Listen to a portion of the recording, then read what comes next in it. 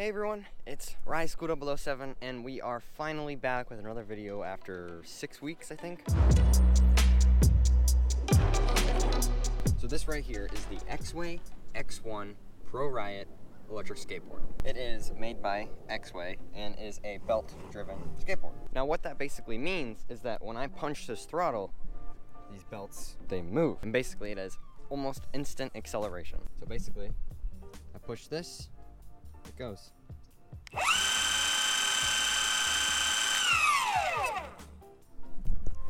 Pretty cool. Now with the Exway X1 Pro Riot, the name's really long. With this skateboard, there is the option to have hub motors. Now what hub motors basically are, is you take this big motor right here, and instead of having a belt, you just directly connect it to the wheel. So you get not really instant acceleration. You would think there'd be instant acceleration, but it's more of a slow rise to speed, but it does have a higher top speed than this one. So with both options, you kind of trade off with like a really fast start but slower top speed, or a really slow start with, you know, a higher top speed.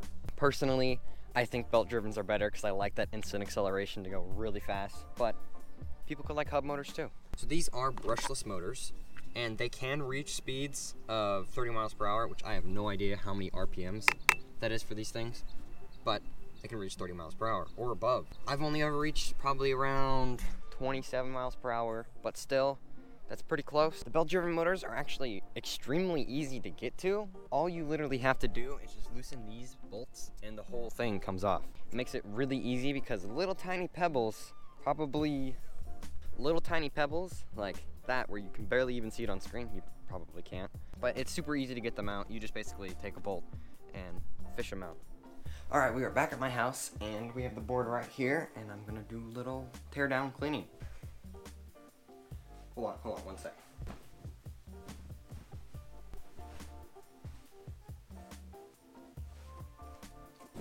Okay, so here we have the board, and you can see, after riding it, it gets pretty dirty. So, basically all you need to do is grab a paper towel, or anything in general that can get wet, and wipe something off. Now, of course, you don't want to get anything near the wheels because that'll mess you up. Let me get a few wet paper towels, and I'll be right back. Okay, back with paper towels. Basically, all you're gonna do is just wipe the whole board down. It's pretty self-explanatory. Here we go.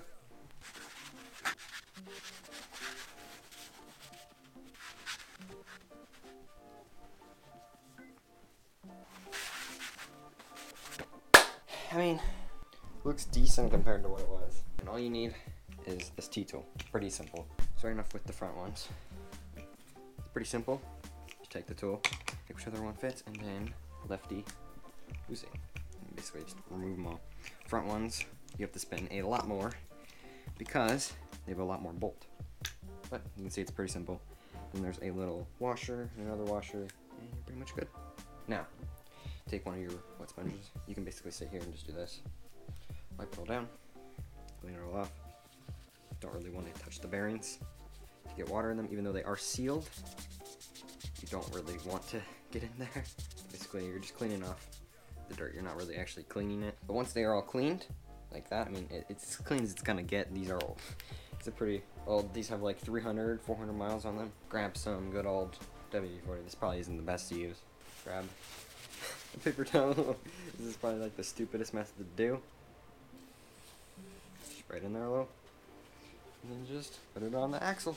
That's basically it. A little bit more. Put it in there. Now if you are actually to do this, I wouldn't recommend using WD-40. I'd probably recommend using actual grease that is meant for skateboards, not this. There probably is stuff out there that is actually meant for this, but we don't have any of that. This is our next best option. And put the washer on first, then your wheel, twist them on like that. Now it's on. Take your other bearing, or your washer, put that washer on, take your bolt, get hand screwed on, or you could do it all the way. Now I'm gonna do it on this side real fast, and then I'll show you the back ones too, because the back ones are a little bit more difficult.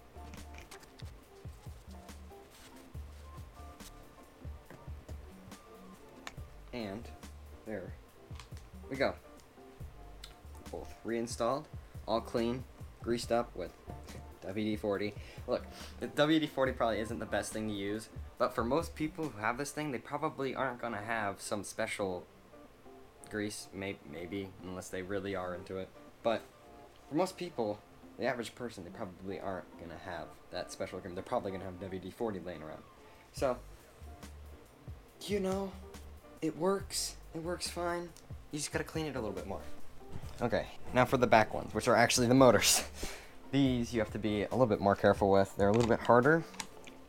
It's also a lot easier to take these bolts off than the others. Now, after you take your bolt, your washer, I don't even know if this is an actual washer, but after you take that stuff off, you just remove the wheel like normal, and then you have your other washer in the back. Then you just go through and clean the wheel like usual, drain it off.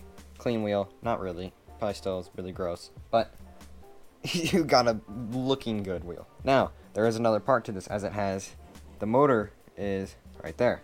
What we basically have to do is pull it off, twist, pull it, twist, pull it, twist.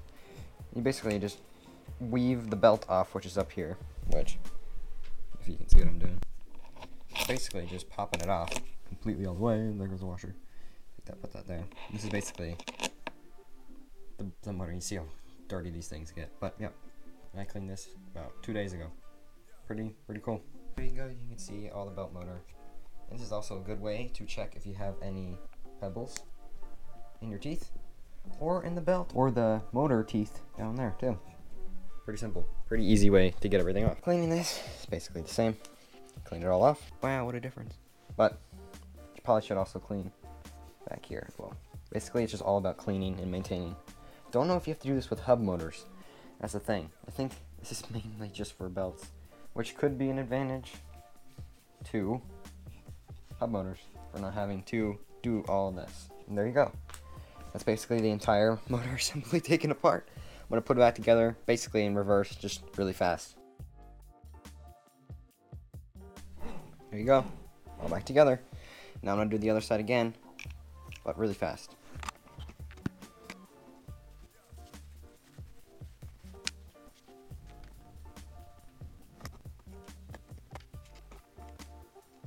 All done. Cleaning the entire thing and all. It took me about 30 minutes. It probably would have taken me 20-ish, maybe 15 if I wasn't, filming. That is a pretty much complete teardown of this. You could go deeper into this. All you need to do is grab Allen wrenches, and there are bolts all along this. And that basically takes off this shield right here. But there are 3 also behind this motor mount here. So all you have to do is unscrew those, and you can take this whole casing off, which basically protects the motor and anything else that's inside there that you need to take off.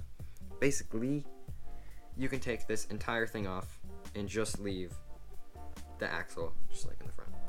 Pretty cool. All right, back to you.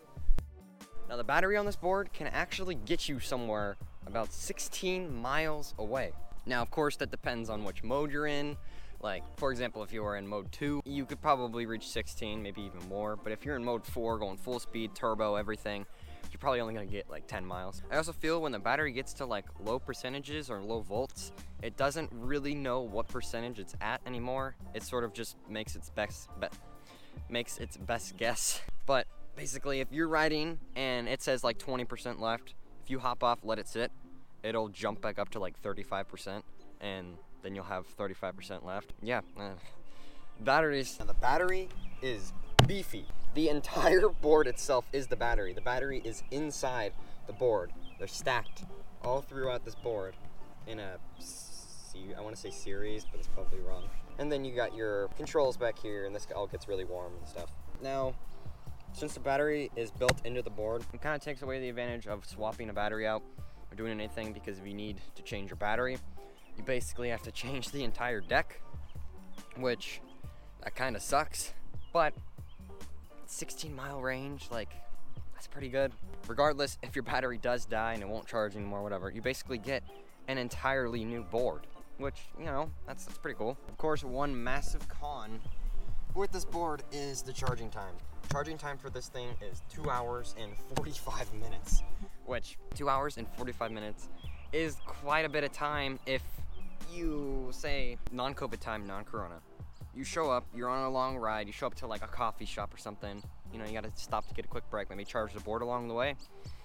Nobody's gonna be sitting at a coffee shop for like 2 hours. So Exway went and, of course, you make a problem, you sell a solution. They made a charger brick thing that can charge the board in under an hour. Now, that brick itself is $100. Who's gonna spend $100? I don't know, probably me, but this board, you wanna ride it as much as you can. Now the battery and deck and everything weighs about 16 pounds, which is not bad at all for the specs it has and for it being an electric skateboard with, you know, a massive battery, motors, everything. Anyways, now for the different modes and the smartphone app.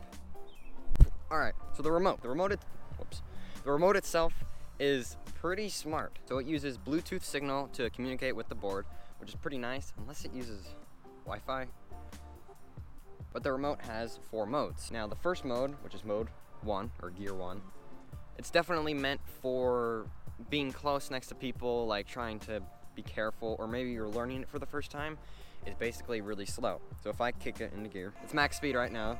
It's going around 5 miles per hour.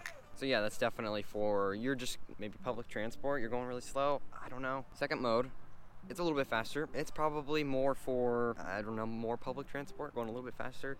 It basically dips you more into the speed if you want to get more used to the board. It goes around 10 miles per hour. Third mode is probably mainly for cruising and relaxing and riding around. I like this one, especially that this one is like the first mode that introduces cruise control, which all you have to do is double tap the button and you stay at that speed and it continues going. But at mode 3, it goes 17 miles per hour. And of course, the last mode, mode 4, gear 4, is like the top one where it basically can take you up to all the way to 30. If you turn turbo on, it'll go even faster. Mode 4, gear 4.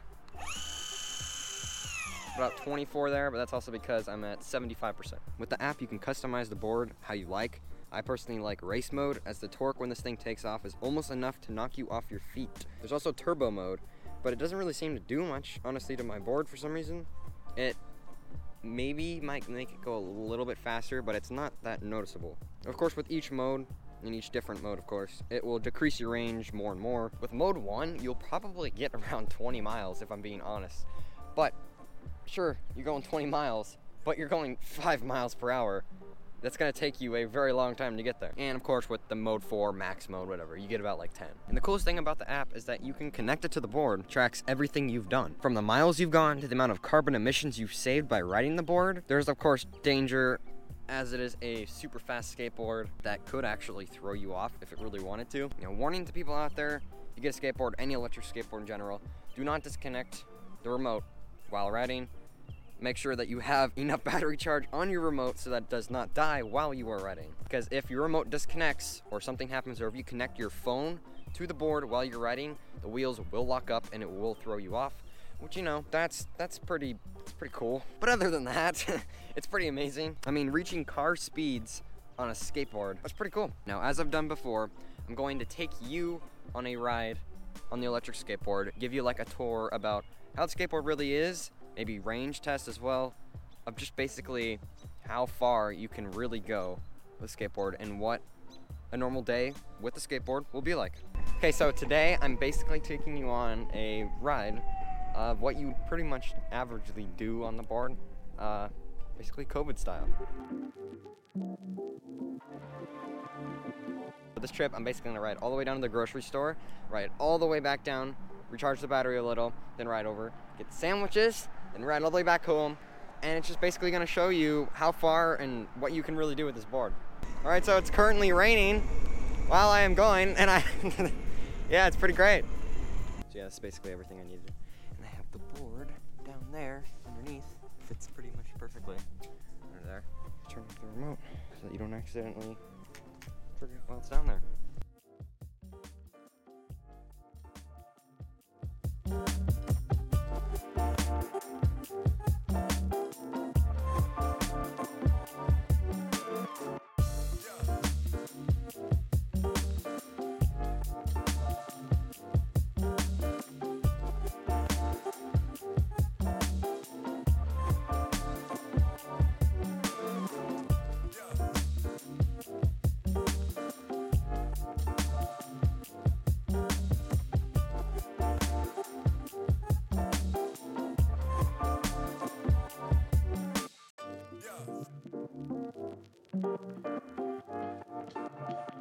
Anyways, if you like this video, please comment down below, like, share, do something, please. And if you really, really like this video, please make sure to subscribe, as it supports me and boosts my channel up. And stay tuned for more content like this.